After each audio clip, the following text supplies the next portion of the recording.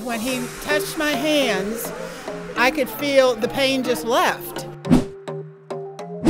Well, as if this night couldn't get any sweeter, I have Pastor Terry's mother, Miss Bonnie Linscott, and she's got a testimony she's going to share with us. I just have to share with you all what happened on Tuesday night here. Okay. Preston Holland was here from Indianapolis. He preached. He shared a lot of things that he had been healed from. Sure. And then when they called everyone to come forward for prayer for healing, my knees have been bothering me for several years. Sometimes worse, sometimes not so worse, but a long time. And it was getting worse recently to the point I was thinking, what do I do? Do I need a knee replacement? Do I do a cortisone shot?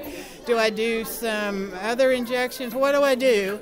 And when they called for people to come forward for healing, I went up for my knees, and when he touched my hands, I could feel the pain just left. Wow. And my left knee kind of popped, cracked while I was standing there, and I was kind of like, oh, what was that? Sure. But, you know, the pain went away, and I just praise God. That was Tuesday. This is Friday. I haven't had pain since. Come on. It was so bad that night that I was here greeting, and I didn't think I was going to be able to finish greeting. I kept looking at my phone to see what time is it, because it's like I don't know how many more minutes I can stand here.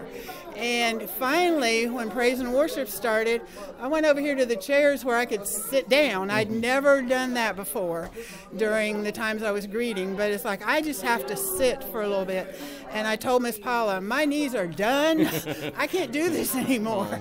And I sat down, and whenever somebody come in, I'd jump up and say hi and then sit back down. I was in severe pain, and when he prayed for me, it was gone, and it's still gone, and I praise God for that in Jesus' name. Amen, amen, amen.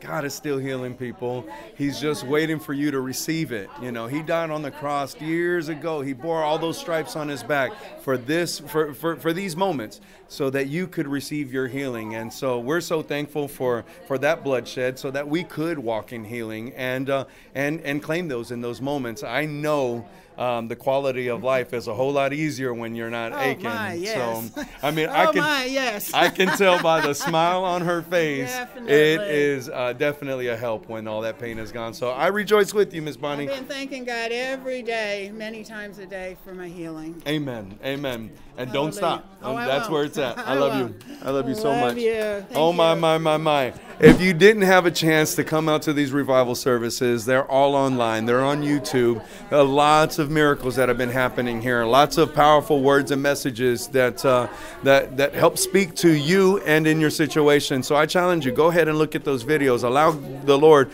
to speak to you through those messages. Just because the revival is over doesn't mean that your miracle is gone and past and you can't receive it. You can still receive it. So just go ahead and claim that. Believe in the Word of God.